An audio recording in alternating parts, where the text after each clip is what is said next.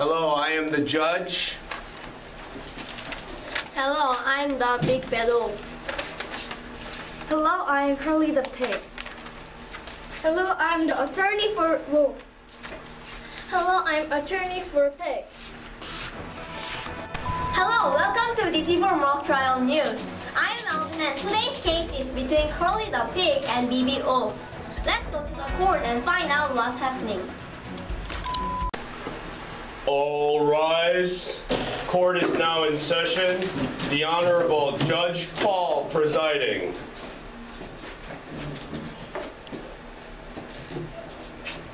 You may all be seated.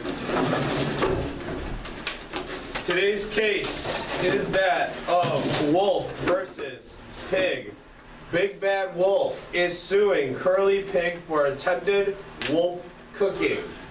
Wolf claims that Curly Pig is liable to pay for damages to Wolf's fur and for mental pain that the wolf suffered when Curly Pig tried to kill and cook Wolf.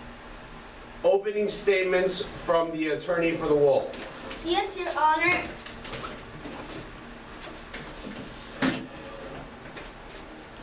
Your Honor, in this case, we will show that last August 19th, the defendant Curly Pig placed a steaming cauldron of boiling water in the spot where Pig was sure BB Wolf would show up, and that Curly's cookbook was found open to the recipe for cooked wolf.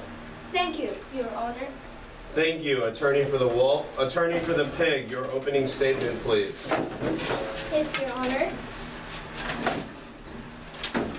Your Honor, BB Wolf's charge is ridiculous. We will show that the cauldron was inside Curly Pig's home, that BB Wolf was trying to enter illegally and was forced. We will also show that BB Wolf's actions were the latest of the long series of harassments of the Pig family, harassments that include the eating of Curly Pig's two brothers, Larry and Moe. We will show that Curly Pig was merely protecting her home and life. Thank you. Thank you, attorney for the pig. Attorney for the wolf, you may call your first witness. I call BB Wolf as my first witness. BB Wolf, you may approach the stand.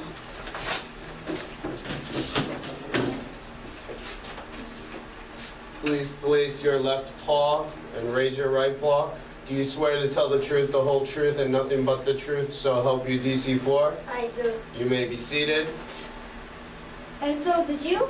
Well, yes and no. That is, I started too, but when I got almost all the way down, only someone took the lid off this cauldron of water boiling down there. Someone who wanted me to fall into the pot. Objection! The witness is guessing my client's motives. I agree. Objection sustained. Continue with a new question. The jury will disregard the last statement made by the wolf. Then what happened? Well, lucky for me, the steam was so powerful that it just sort of pushed me right up and out of the chimney. I took off and decided Curly Pig was no friend of mine. Did the steam hurt you? Well, yeah, some of my fur burned off and it burned my skin. And of course, it burned my tail! Your Honor, no further questions. Defense or attorney, you may cross-examine the witness. Yes, Your Honor. Wolf, isn't it true that you ate Curly's two brothers, Larry and Moe? Absolutely not. I didn't even know Curly had two brothers. Isn't it also true that you came to Curly's house that you can eat Curly? No, this is insulting. One last question. What's your middle name? Beth. Objection! The attorney for Pig is badgering my client. Overruled. This is a cross-examination. Please be seated. No further questions.